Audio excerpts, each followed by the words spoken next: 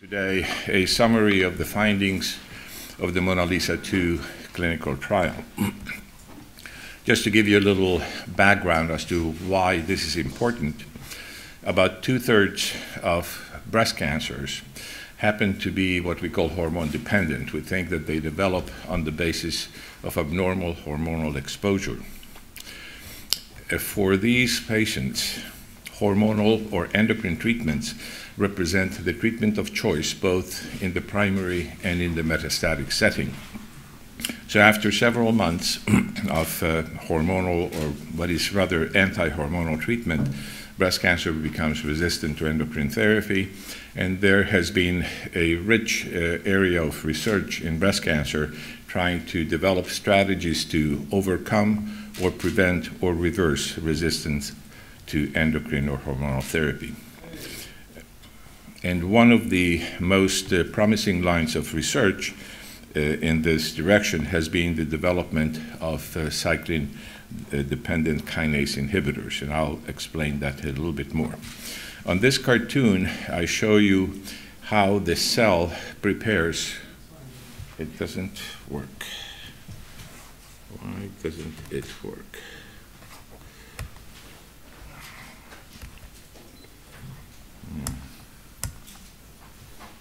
All right. On this cartoon, I show you how the cell prepares for dividing and for proliferating.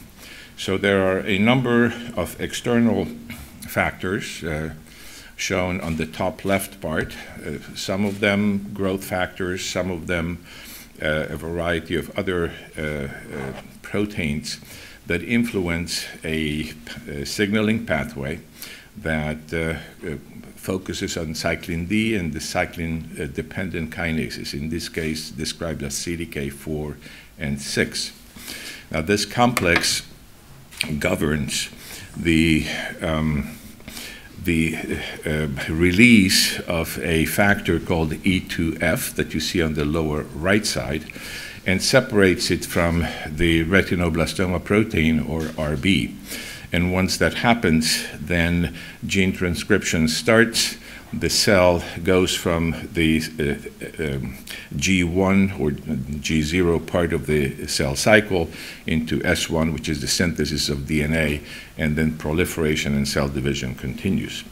So many investigators in our group have felt that blocking this process of releasing the E2F factor would be an important way to interfere with this process. Now, this is important because phosphorylation of RB by CDK4/6 is what precipitates the cell cycle progression, and increased cell cycle or CDK4/6 activity driven by perturbations of other aspects of cell life is associated with endocrine therapy resistance, and there's a very rich area of literature about that.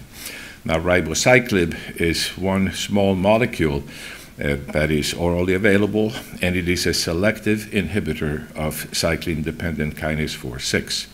Now, this line of research has been going on for over 15, 20 years, but only recently have the selective CDK4/6 inhibitors become available.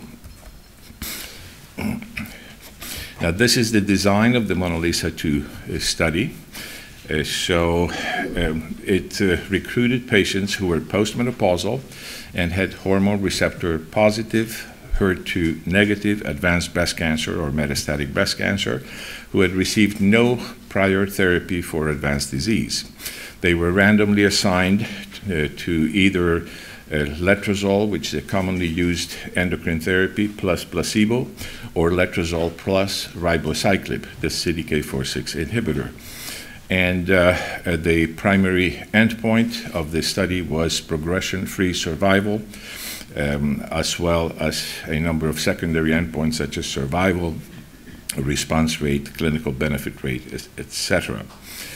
The study was supposed to recruit 668 patients, which it did. They were evenly distributed in the two arms, and the first analysis was planned when about 70% of 302 progression-free survival events had been reached. So I mentioned the enrollment criteria. Patients who had received prior systemic therapy for the advanced disease, or those who had inflammatory breast cancer or a history of cardiac disease, were not eligible for participation. So this is the main result of the trial at the interim analysis. So when only 70% of the expected events have occurred, there was such a significant difference between the two curves in terms of progression survival that it was declared that statistically the study had met its primary endpoint. And as shown on this slide, there was a hazard ratio of 0.556, or about a 44% reduction in progression-free events, with a median follow-up of 15.3 months. And as you can tell from these curves, they start to separate very early, and the separation continues and expands. The median progression-free survival for the control group was 14.7 months, which is actually better than what we have seen historically with endocrine therapy alone. In the investigational arm with Ribociclib, the median has not been reached. The data will need to be followed until further maturity, but it is expected that it will far exceed what the control arm did. Adverse events were commonly seen, but were mostly uncomplicated and asymptomatic hematologic changes, especially myelosuppression, neutropenia, leukopenia, anemia, and thrombocytopenia. To a much lesser much lesser extent, nausea, vomiting, diarrhea, alopecia, rash, and in a small number of patients, elevations on liver function tests were also reported. Most of these were grade 1 and 2. Grade 3 and 4 was uncommon, and very few patients discontinued treatment on the basis of adverse events. The side effects or asymptomatic toxicities were managed with dose interruptions and dose reductions, but the great majority of patients were able to continue and complete therapy. So on the basis of these results, we concluded that patients who received ribociclib with letrozole had a statistically significant and a clinically meaningful increase in progression-free survival compared to letrozole plus placebo or letrozole alone, again with the hazard ratio and a very powerful p-value included in parentheses. The treatment benefit, and I did not show you this, but we did a number of pre-planned subset analysis, and the treatment benefit was present in all subsets regardless of age, performance status, extent or location of metastases, and other secondary endpoints such as response rate and clinical benefit rate also favored the combination. Ribociclib was well tolerated, and the side effects and toxicities that I described were well managed by dose interruptions and reductions. And it is our conclusion that this combination represents an important advance for patients with metastatic hormone receptor positive breast cancer.